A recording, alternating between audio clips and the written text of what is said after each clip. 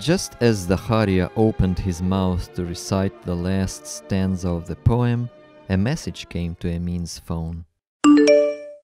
"I got a message from my friends, sir. Never mind, they can wait a little bit. We won't rush." "You cannot read the last stanza in a rush.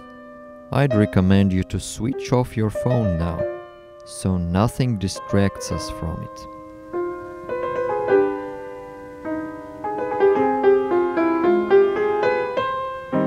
Baş ağardı, rüzgarım oldu gün günden siyah.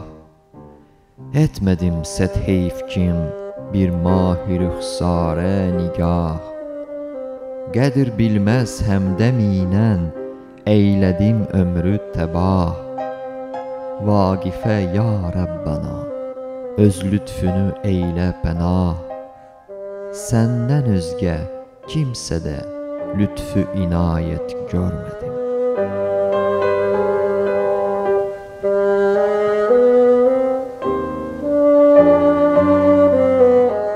I thank God a million times for His grace. The first lines of the last stanza do not relate to me. My wife was a faithful woman and really loved me and cared for me. Neither do I complain about my present condition. Though I'm old, I'm feeling well. And I believe it is not an accident that yesterday I found such a friend as you, according to my heart. Our meeting each other and our sweet conversations are signs of God's goodness. Mr. Zakharia, when I was coming to Georgia, I couldn't even imagine meeting someone like you here. I am amazed. You are like a true Muslim. Now I understand why the Quran says, "You will find the nearest of them in affection to the believers, those who say, 'We are Christians.'" We differ in some of our views, but in my opinion, we have more in common. We are united by the divine love burning in our hearts, by our common grief of separation from the Creator, and our common longing for reuniting with Him. That is what grace is all about. For grace means God forgiving people and people accepting each other. Grace means kindness. The law punishes sinners, but grace forgives them. Grace comes from the divine love. Vagif had not seen that grace, goodness and mercy in people, but he did see it in the Lord. All prophets saw this goodness. Prophet Nahum wrote, "The Lord is good, a stronghold in the day of trouble, and He knows those who take refuge in Him." Prophet Micah said, "Who is a God like you, who pardons iniquity? You do not retain your anger forever, because you delight in unchanging love. You will again have compassion on us. You will tread our iniquities underfoot. Yes, you will cast all our sins into the depths of the sea." What beautiful words! Mr. Zakharia, how many words from the prophets you know by heart? As your people say, "Dama dama jololar, aha aha selolar."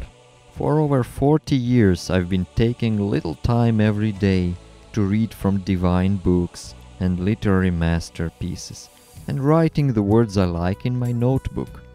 Then later I would reread them, meditate on them and memorize them. Those words are my spiritual food. The Lord Himself talks to me through those words.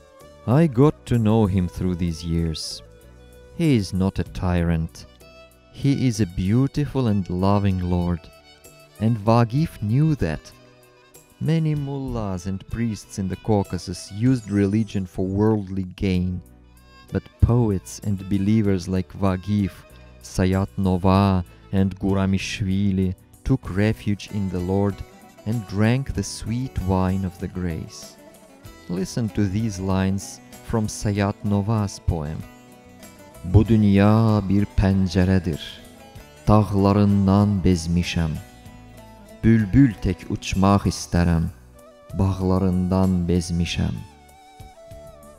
Do you know who wrote these lines?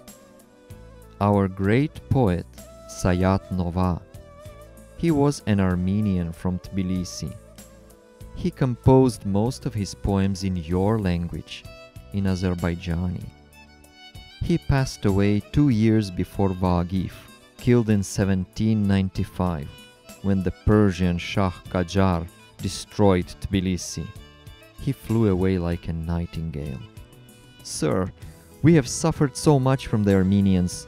They have seized our original lands, driven us out of our homeland, killed our people, plundered our wealth. I know, Emin. But I believe that if all Armenians were like Sayat Nova, there would be peace, security, brotherhood and prosperity in the Caucasus. There is a lot of pain, bitterness and unforgiveness. The law demands justice, revenge, punishment. Only by grace we can restore relationships. The Gospel says, "The law was given through Moses. Grace and truth were realized through Jesus Christ." Moses gave God's 10 commandments to his people, so they should not fall into sin. Believe in one God, do not worship idols, do not steal, do not commit adultery, do not murder, honor your father and mother, etc. But people always broke God's commandments. Then what was he to do? Was he to destroy them, or to show mercy to them? The grace which is granted by God in Christ is higher than the law. The law is like a ruler measuring us. It affirms our crookedness, but it cannot straighten us. Grace, however, does straighten us and gives us new life. The crookedness Vagif saw in this world can be fixed with grace and truth, not with the law. We also love Prophet Jesus very much, and Islam invites people to live by the truth and the law. I know, Emin. Islam has shown respect to the previous religions, to the people of the book, and has called people to truth, to peace, to departing from evil, and Vagif exposed the evil deeds of the world. But the poet had a tragic end, just as Jesus did. I wonder, if we are pure like these holy people, will our end inevitably be tragic? In this world, love is doomed to tragedy. If you want a life without the tragedy, then do not love God and people. Only love yourself, and the world will not hate you. But I am afraid that after such an untragic life, your whole eternity will be tragic. You will not fly back home to the eternal life full of meaning, but you will exist in the eternal meaninglessness. That is horrible. May God keep you from such fate, my son. Continue searching for the truth and researching the divine books. And most importantly, never betray your conscience. Do not go against your conscience. Follow Vagif's example. Always take refuge in the Lord. Trust only in His grace and goodness. Emin, God will keep you, and you will live a long life like me, and your end will not be tragic. Don't be afraid of anything. If you are on the side of the truth, you will have a clean conscience and will never be afraid of anything. Sir, I wanted to ask you a question. The 30th anniversary of Vagif's birth is approaching. Are you going to visit his grave in Shusha again? No, I won't go to Shusha again until it is freed from the occupation. If I survive until that happy day, we will go there together with your family. I'd love to see the restoration of Vagif's ruined mausoleum with my own eyes. That would be so nice. Oh, how I long to get there and kiss the ground of my fatherland. But why don't you visit Vagif's grave on his birth anniversary? You did go there on his death anniversary. There's an ancient tradition in the church. Christians don't celebrate the birthdays of the saints. Saints are remembered on the days of their death. And some poets are like saints, like prophets.